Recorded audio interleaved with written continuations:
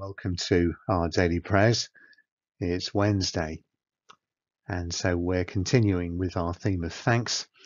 And one I've got today is actually thank you for my Cocker Spaniel. He was looking at me, was it last night, the night before? I can't remember now.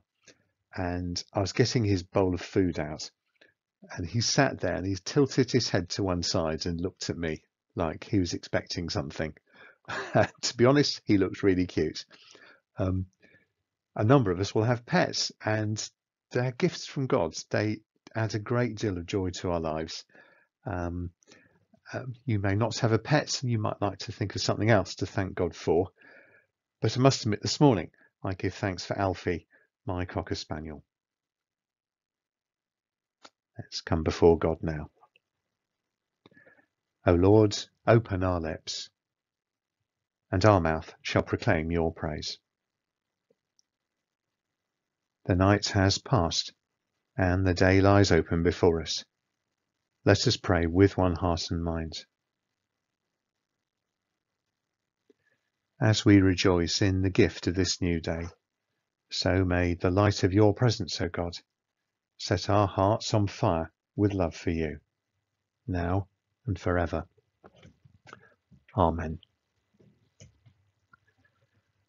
And so we're doing, once again, Psalm 100 today. Shout for joy to the Lord, all the earth. Worship the Lord with gladness.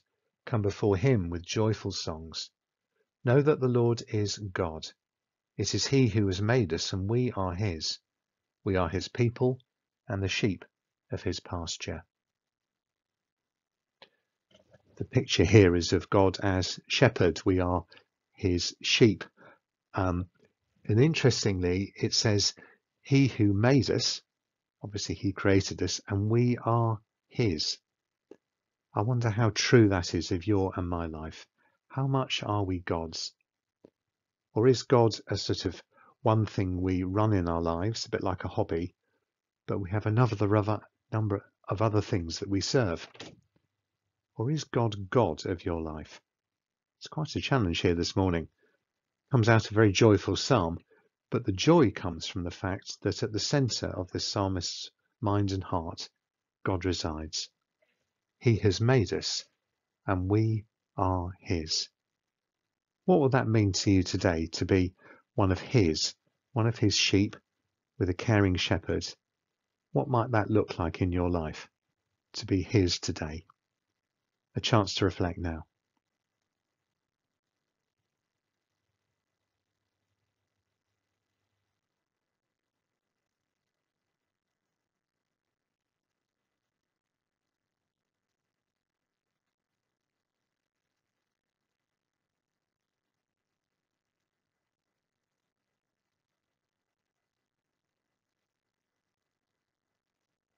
And so, as our Saviour taught us, so we pray. Our Father in heaven, hallowed be your name. Your kingdom come. Your will be done, on earth as in heaven. Give us today our daily bread. Forgive us our sins, as we forgive those who sin against us. Lead us not into temptation, but deliver us from evil. For the kingdom, the power, and the glory are yours, now and forever. Amen. And so as we go from here, my prayer is that these words will stick with us throughout today. Know that the Lord is God. It is he who has made us, and we are his. We are his people, the sheep of his pasture.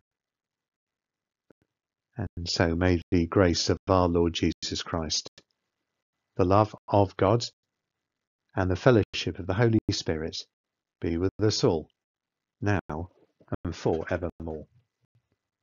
Amen.